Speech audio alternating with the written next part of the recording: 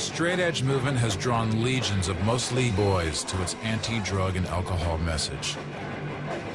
But to understand where it's headed, you have to look at where it came from.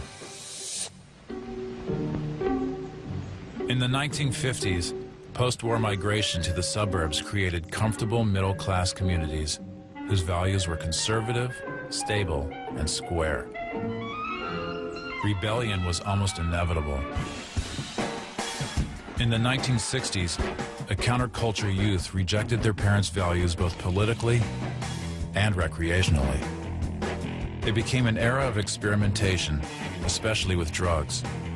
And you were either part of the revolution or you weren't. Drag it, man. Try anything once.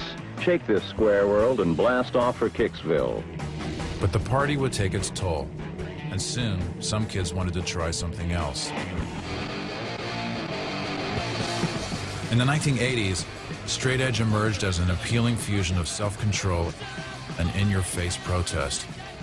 Yet it began by accident, from a single lyric by the band Minor Threat in 1981. The song, a declaration of an individual choice, lasted 45 seconds. But generations to follow would take it and make it their own.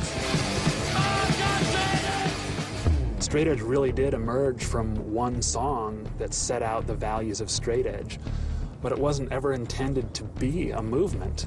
It must have tapped into something that was going on in our culture at the time, but it's contradictory in the sense that these kids are rebelling by living out what every middle-class parent's dreams are, in a sense, for their children. Inadvertently, a movement had begun, giving rise to a subculture.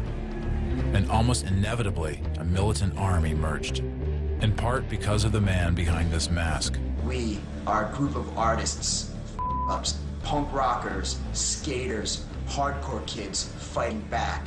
We are your children raised on Ritalin and Prozac, biting the hand that's reared us.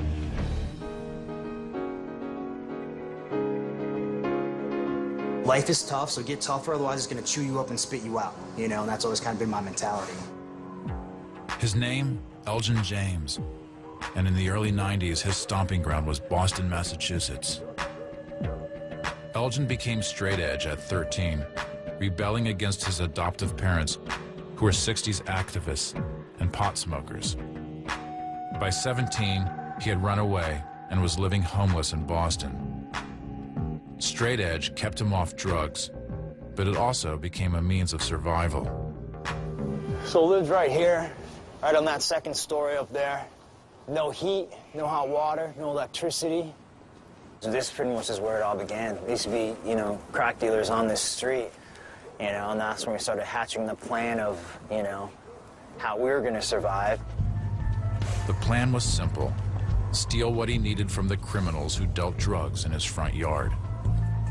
I wasn't going to victimize anyone innocent. My plan was to victimize the victimizers, which is how we started robbing drug dealers. It was the perfect straight-edge crime, buoyed by a kind of Robin Hood spirit. The money went to Elgin and his crew, and then to charities and straight-edge bands. It was a violent means to an end. Yeah, you know, my parents had marched with Martin Luther King, so they're pacifists. I got turned on to Huey P. Newton, Stokely Carmichael, and Malcolm X. But every kind of movement does have to have a violent side, because you realize pacifism usually doesn't work. In the decentralized, unofficial world of straight edge, Elgin and his friend John Buckley began building a more well-defined crew, one that went far beyond the goals and choices of kids who called themselves positive. They gave this new harder edge its own name, FSU. FSU stands for Friends Stand United, Forever Stand United, but it originally started as it up. I wanted to be involved in a straight edge that had balls to it, which is hard as nails. It wasn't posy. It wasn't about community in the sense of like live and let live. It was, you're an army. This new straight edge army moved in on Boston's youth battleground, Lansdowne Street, where Elgin and John worked as bouncers at a club, and drugs, alcohol, and wild partying was the norm. So this is where we came to do the cleaning up. Basically, we're the ones that kept the sons and daughters safe, keeping the drugs out of the clubs. For straight-edge vigilantes, they were in the perfect position, beating up drunk kids and punishing the drug pushers. That's where many, a drug dealer coming in, chances are he's going to come on our radar all of a sudden, like, okay, that guy's got something up. We're going to follow that guy into the bathroom. We're going to smash his face into the porcelain toilet bowl. We're going to empty out the drugs out of his pockets and flush them, and then we're going to take his big bowl of, roll of cash. And then that's probably going to last time you're going to see the guy. There are two ways of doing things. They gave us what we wanted and never came back, or we beat them, took what we wanted, and just turned them over to the cops. That's it. And so few ever came back. This guy right here? Roll my ass.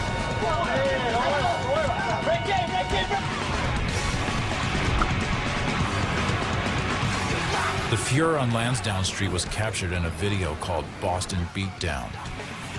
Given nothing, we are taking everything, making this world a place of our own. Laced with interviews with Elgin, it's a kind of documentary on the state of American youth culture. The director, Ronan Morris, is now a Boston lawyer. The majority of the problems that were out there on the street were alcohol-related. But if you look a little further, what you're really seeing is it's American culture. It's, it's our society, whether you want to admit to it, whether you want to ignore it. The violence was meant to shine a mirror on the society they saw with straight-edge eyes. But it also brought attention, and worse, on Elgin and his crew. People call FSU a gang or say that, like I'm a gang member, like a violent thug. Like we don't deal drugs, we don't do drive-by shootings. It's basically just a group of kids looking out for each other and watching out for each other. That's just us in front of the rat years and years ago. A couple of them are in jail, and then there are brothers that both passed away. Within exactly 2 weeks from one another. Yeah. I can't believe that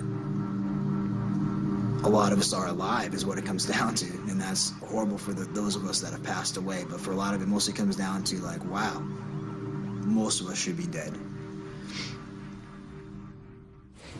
For Elgin, it was time to move on.